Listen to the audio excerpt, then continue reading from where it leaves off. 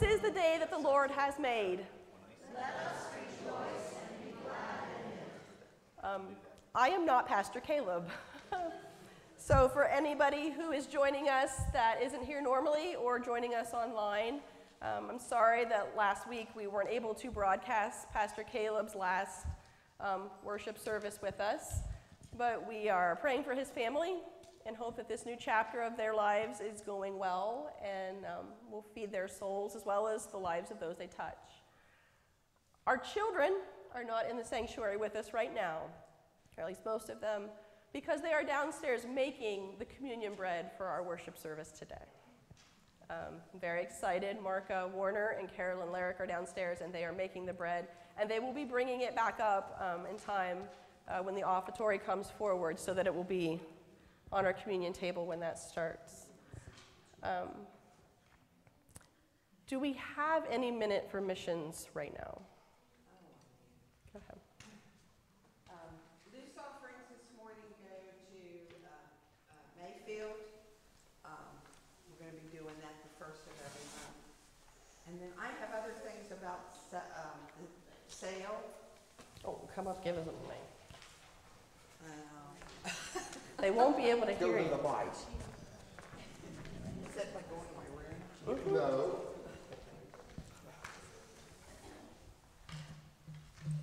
The yard sale planned for Saturday is in need of a lot of help. We have some volunteers already scheduled for that day, but if anyone is available to join Brittany after church today to help sort and organize, please, please, please come down. If you have any time Saturday that you would be able to come and help, we do have some folks scheduled, but we could certainly use more. We are having a bake sale that day. Everything has to be packed individually, like 3 cookies in a Glad bag or whatever. If you have any questions about that, contact Jody. Did I get it all? Okay. And then Tuesday afternoon, there are going to be people, Jody's going to be down starting at 11.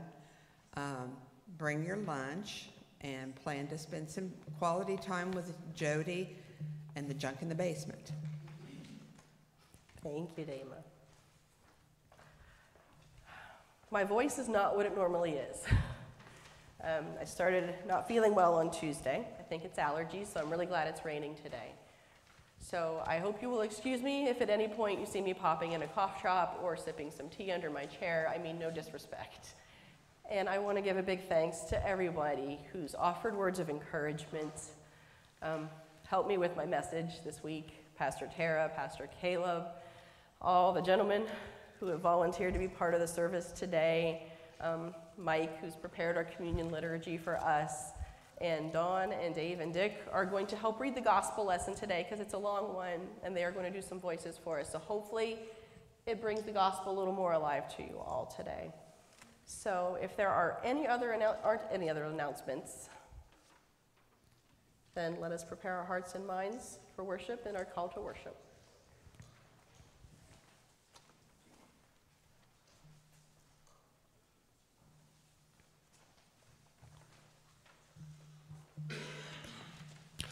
Please stand in body or in spirit as you are able. Join me in the call to worship. O Lord our God, we praise you. We cry to you for help, and you answered us. You have restored our lives. You have rescued us from the grave. Please join in singing hymn number 90, O worship the King, all glorious above.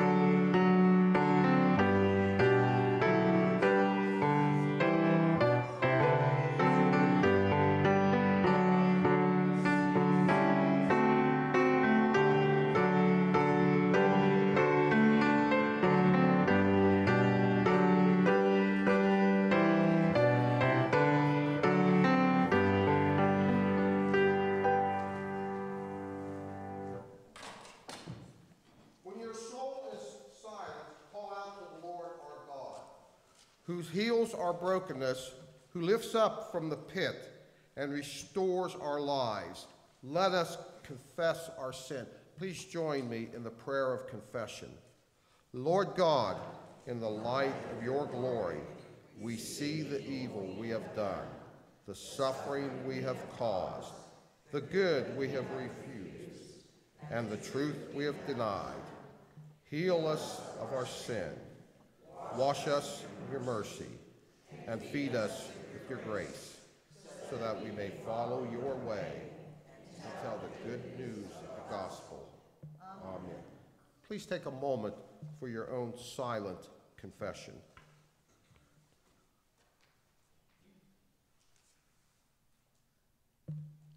Rise up from the dust. Cast off the shroud of sorrow and put on the joy of the Lord. In Jesus Christ we are forgiven. Thanks be to God. The peace of Christ be with you all. And also with you. Please take a moment to greet your neighbor.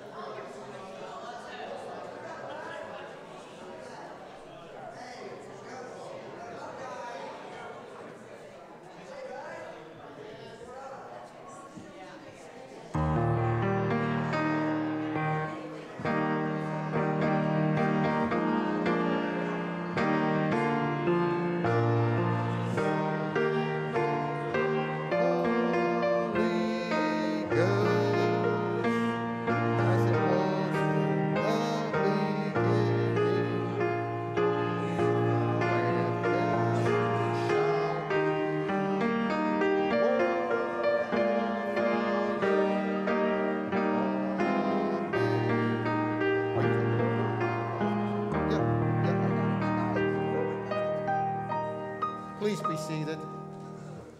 We'll have our spatial music now.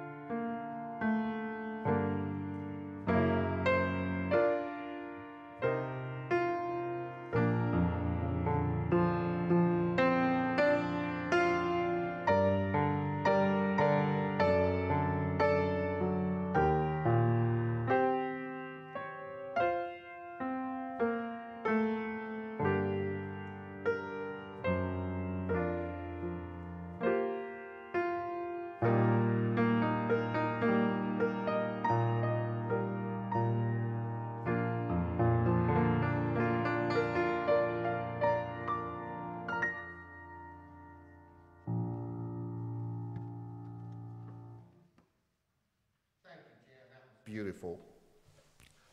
Let's bow our heads for the prayer of illumination. O God of light, by the power of your Holy Spirit, restore our sight, that in these words of Scripture and sermon we may see Christ, in whose name we pray. Amen.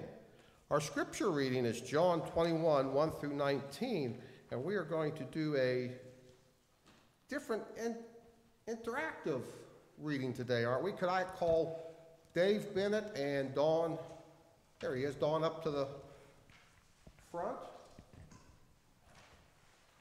You guys want to share online? I'll stand over here.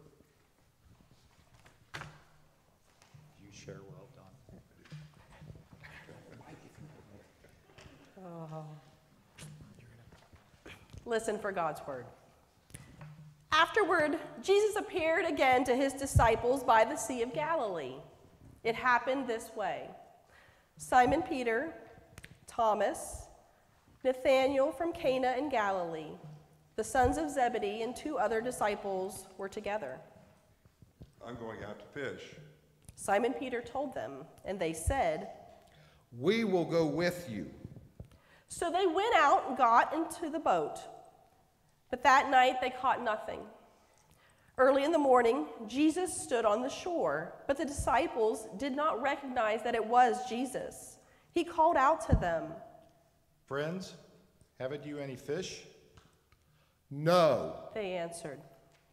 He said, Throw your net on the right side of the boat, and you will find some. When they did, they were unable to haul the net in because of the large number of fish. Then the disciple whom Jesus loved said to Peter, It is the Lord.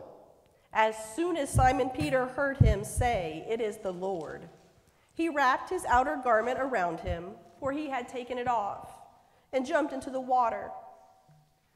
The other disciples followed in the boat, towing a net full of fish, for they were not far from shore, about 100 yards. When they landed, they saw a fire of burning coals there with fish on it and some bread. Jesus said to them, Bring some of the fish you have just caught. So Simon Peter climbed back into the boat and dragged the net ashore. It was full of large fish, 153. But even with so many, the net was not torn. Jesus said to them, Come and have breakfast. None of the disciples dared ask him, Who are you? They knew it was the Lord.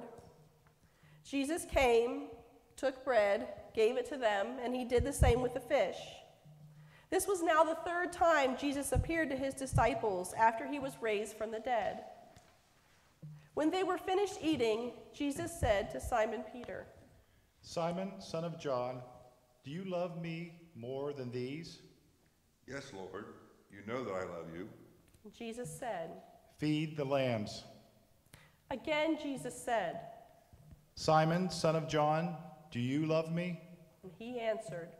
Yes, Lord, you know that I love you. And Jesus said. Take care of my sheep. The 3rd time he said to him, Simon, son of John, do you love me? Peter was hurt because Jesus asked him the 3rd time, Do you love me? And he said, Lord, you know all things. You know that I love you. Jesus said, Feed my sheep. Very truly I tell you, when you were younger you dressed yourself and went where you wanted. But when you are old, you will stretch out your hands, and someone else will dress you and lead you where you do not want to go. Jesus said this to indicate the kind of death by which Peter would glorify God. Then he said to him, Follow me. This is the word of the Lord. Thanks be to God.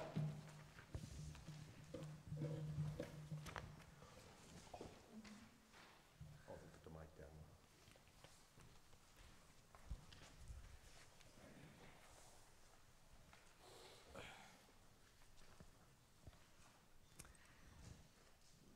When I was young, my dad used to take my sister and I fishing, and these are good memories. The 3 of us would go out on Seneca Lake and we'd hop in a simple bass boat. Most of the time, the sun was shining, the water was cool to the touch, and there was a gentle breeze. And yes, it smelled like fishy water, which bothered us at first, because teenage girls will talk about that. But we got used to it, and it was peaceful.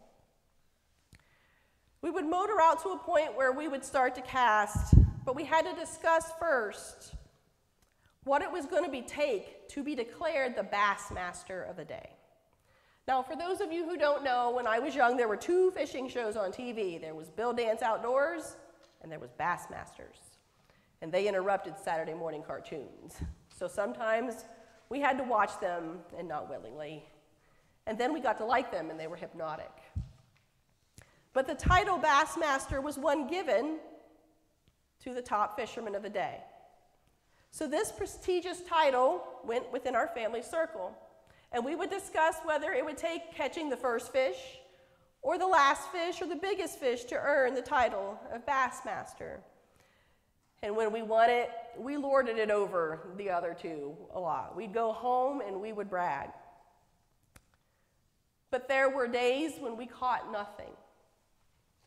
And we would go home, and Mom would notice no one was bragging about being the Bassmaster.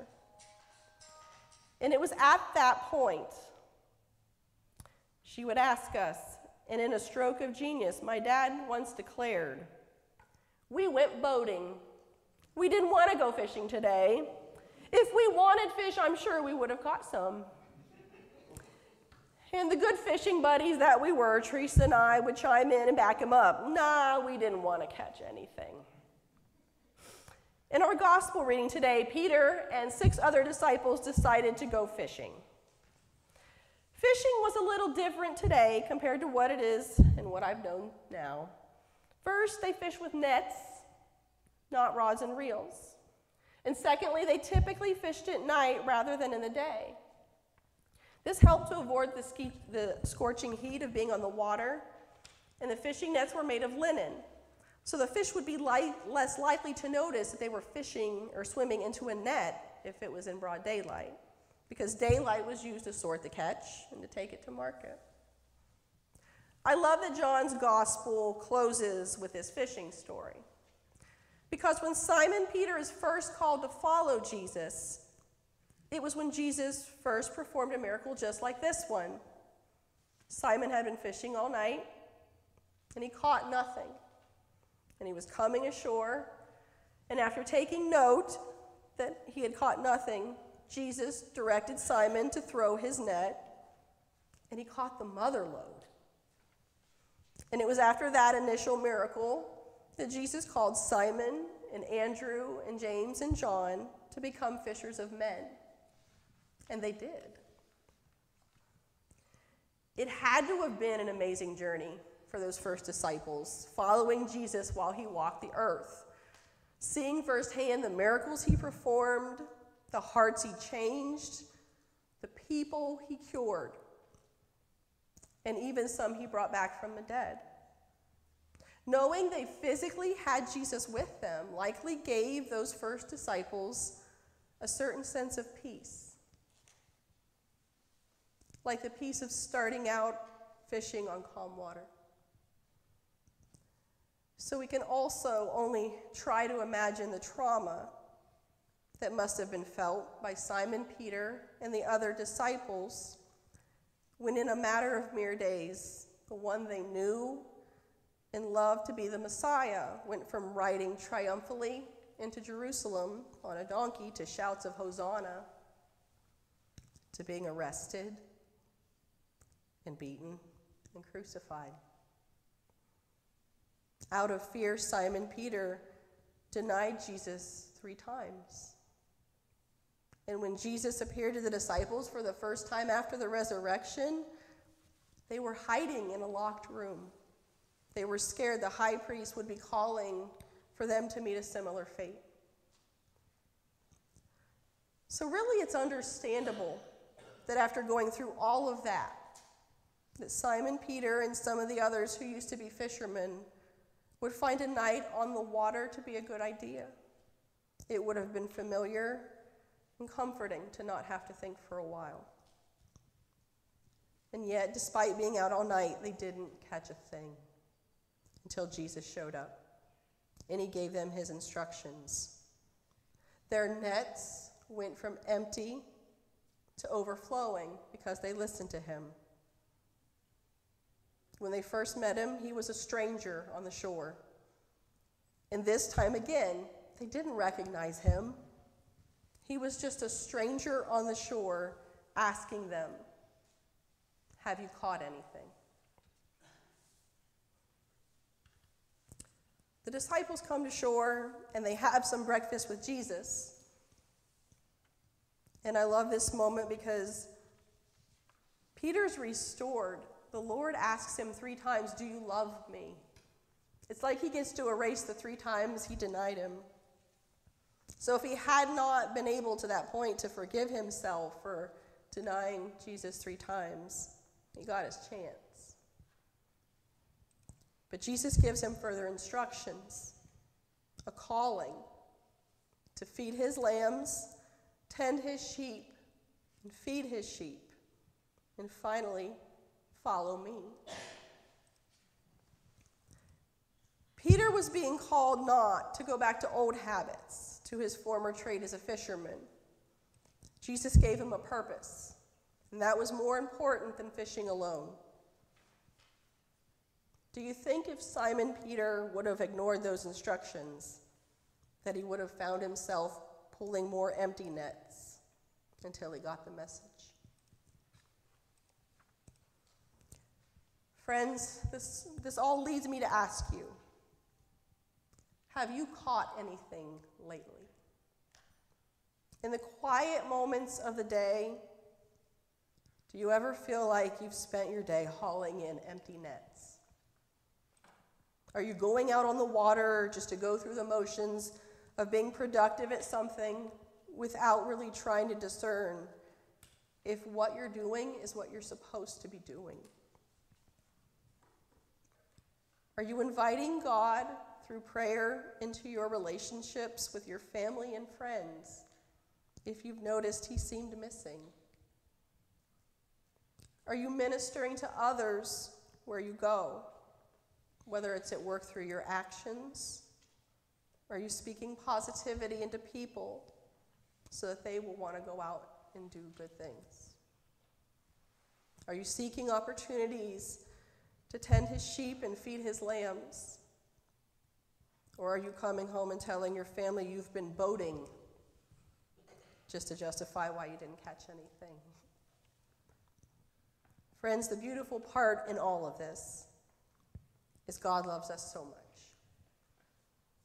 It doesn't matter what we've done up until today.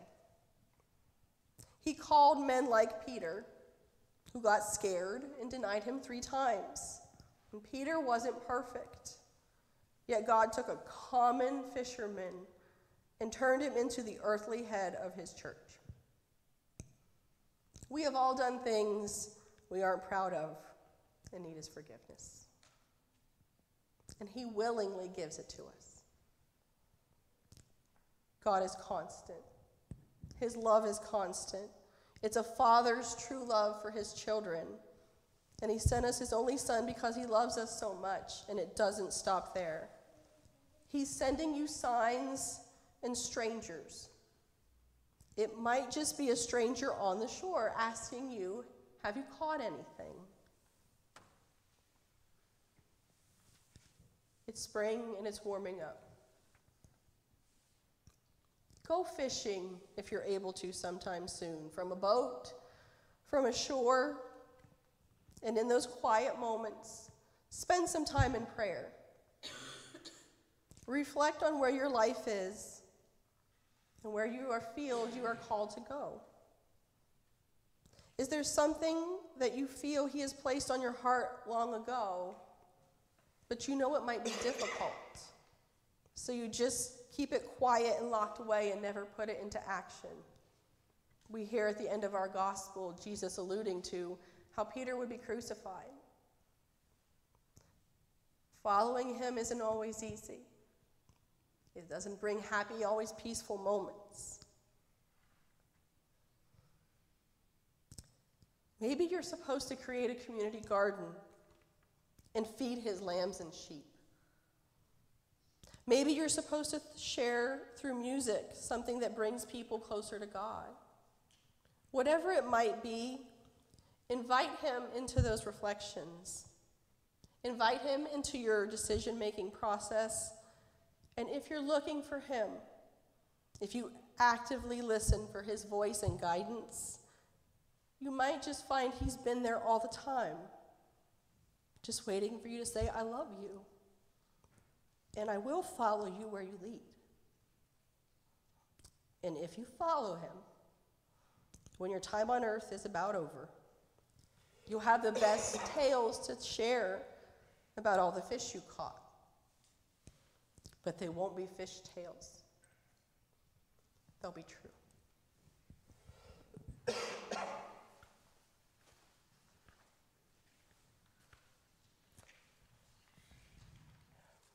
Friends, if you'll stand with me, and let us say together our Apostles' Creed. I believe in God, the Father Almighty, maker of heaven and earth, and in Jesus Christ, his only Son, our Lord, who was conceived by the Holy Ghost, born of the Virgin Mary, suffered under Pontius Pilate, was crucified, dead, and buried. He descended into hell. The third day he rose again from the dead. He ascended into heaven, and sitteth on the right hand of God the Father Almighty. From thence he shall come to judge the quick and the dead. I believe in the Holy Ghost, the Holy Catholic Church, the communion of saints, the forgiveness of sins, the resurrection of the body, and life everlasting. Amen. Now let us raise our voices together again, but in song, and sing hymn number 394, Just a Closer Walk with Thee.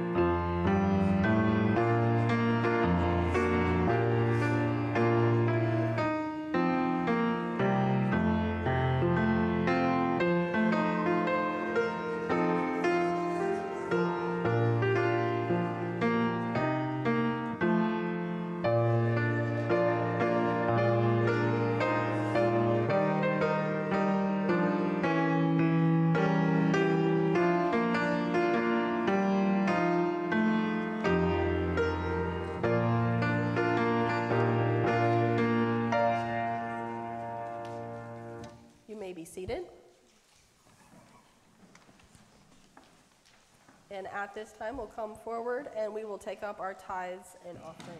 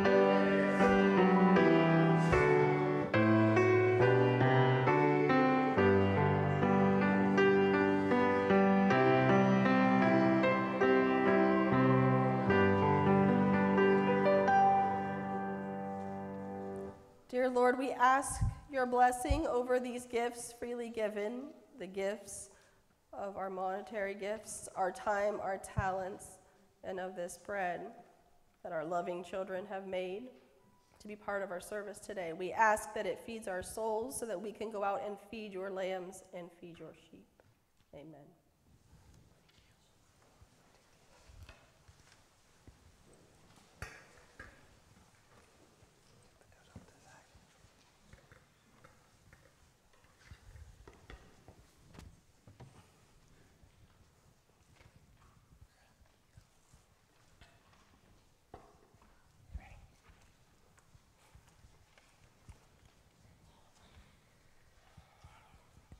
This is the joyful feast of the people of God. People will come from east and west, from north and south to sit at the table of the kingdom of God. According to Luke, when the risen Lord was at the table with his disciples, he took the bread, blessed it, and broke it, and gave it to them. Their eyes were open, and they recognized him. The Lord be with you. And also with you. Lift up your hearts. We lift them up to the Lord. Let us give thanks to the Lord our God. It is right to give our thanks and praise. Praise to you, O God, for all your works. You created the world and called it good. And you made us in your image to live together in love. You made a covenant with us, and even when we turned from you, you remained ever faithful. So now let us sing together our holy, holy, holy.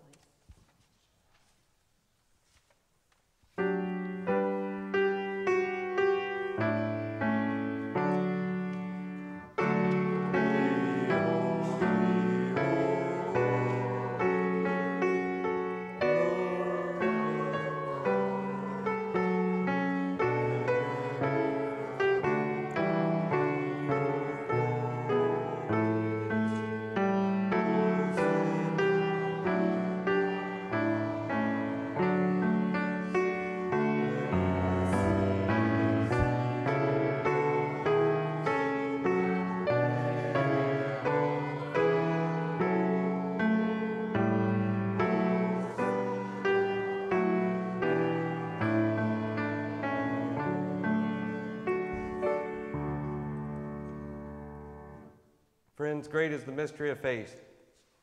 Christ has died, Christ has risen, Christ will come again. Let us pray. Gracious God, pour out your Holy Spirit upon us, these gifts of your bread and wine, that they may nourish our body and blood, the Christ, that we may have his body in the world. By your Spirit, unite us with Christ and one another until the feast with him, with all your saints, in your eternal realm of justice and peace. Through Christ, with Christ, in the unity of the Holy Spirit, all glory and honor of yours, Almighty God, now and forever. Amen.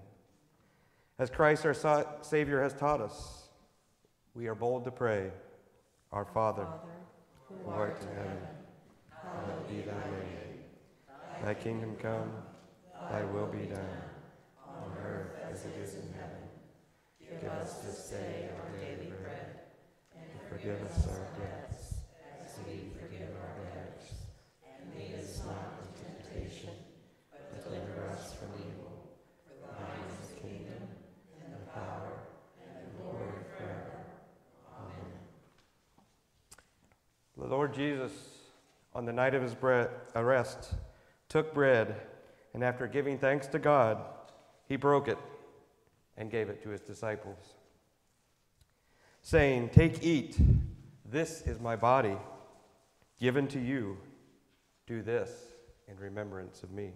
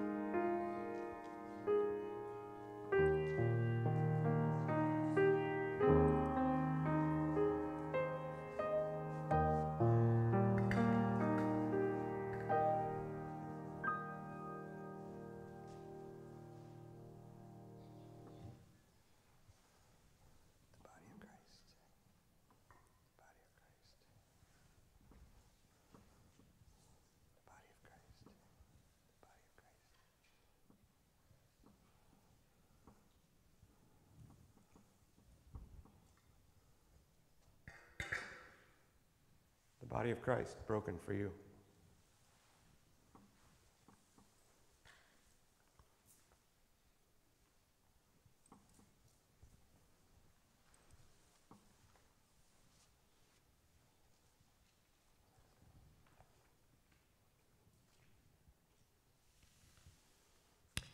In the same way, he took the cup. This cup is the new covenant, sealed in blood and shed for you for the forgiveness of sins. Whenever you drink it, do this in remembrance of me. Every time you eat this bread and you drink this cup, you proclaim the saving death of our Lord Jesus until he comes.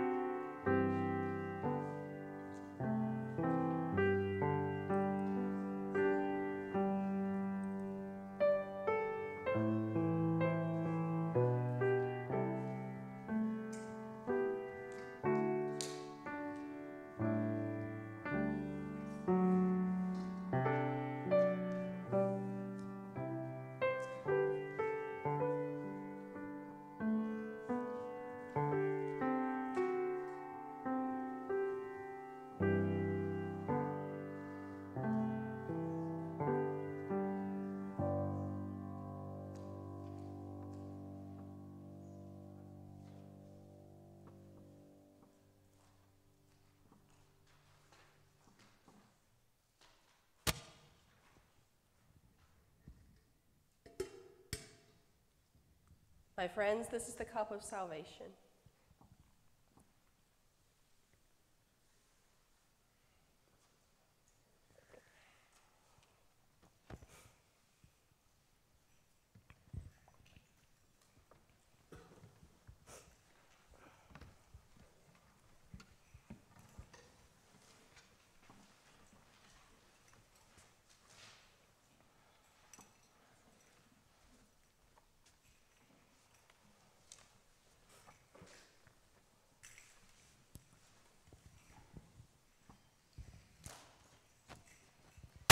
C.S. Lewis was once noted to say, "I pray because I'm helpless. I pray because the need flows out of me all the time, waking and sleeping. It doesn't change God, it changes me." My friends, we've come to the part of our service where we ask God for the blessings and we praise Him for our joys. Would anyone like to share a joy or concern this morning? Janet. Our friend, Mark Stover, is very ill right now with a bad cold. And it sounds to me like it's going into her sides. Okay. And she's almost 80 years old, and she has the most beautiful voice for a person that age. And that's what she really worries about, is how her throat's going to be affected. So we need prayers for her, please. Definitely, we will pray for Mark and her speedy recovery. I'm sorry, she's almost 90 years old. Well, I'm on the okay. Do we have any other joys and concerns today? Yes. The Matthews family. The Matthews family. Thank you. People of Ukraine. People of Ukraine. Thank you. And Joy, you did a nice job. Thank you. I just give all the glory to God. I couldn't have done this without Him. Any other joys and concerns? Yes. Joy in a life well lived. Oh. By Aunt Grace. By Anne Grace. Thank you. Yes, Harriet. I give thanks that my daughters were able to visit together. We haven't been together since way before the COVID started, and it was a very great privilege and honor, and we really enjoyed it. That's great. Visits with family. Yes. Carolyn Merrick. Carolyn Larrick. And then Martin. A blessing of the kids. The kids. I can't tell you enough what a blessing it is that the kids were able to participate in such an important way today and bring the bread forward. That made it all the more special, so thank you, kids. Any other prayers from the people? I do want to make sure I recognize our people who have birthdays this week. We have Brad Wright today, Dan Sexton on Monday. Where's Danny? Danny's birthday's on Tuesday. He's been telling me, happy birthday, Danny. And Lori Mahaffey on Friday. And then we wish a very happy anniversary to Dale and Joyce Snyder on Saturday. So let's please, if we could, sing happy birthday to Danny.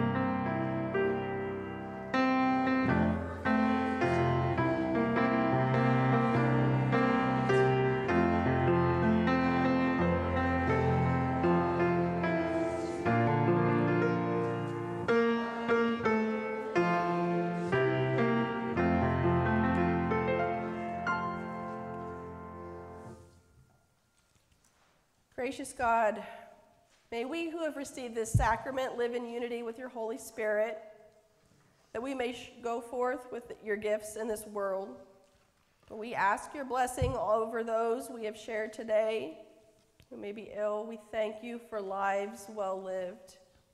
We thank you for the family and friends we have with us still and have so many more, hopefully, good memories to make, and that we will take the opportunity to do so. We ask your blessing over the people of Ukraine. It is a troubled part of the world, and there are many who want nothing to do with it. We ask that you help bring them peace. and that we listen for whatever ways we can help through our prayers and other contributions or in active service to help those in need. We thank you for the gifts of all the people here today, those who are with us and watching at another time. We thank you for our beautiful children. They are some of the greatest gifts we will ever know. We ask that you will help us live boldly and go out in this world and use all these beautiful gifts you've given us. We ask this in your name of Jesus Christ. Amen. Let us all stand as you are able and sing together hymn 119, please.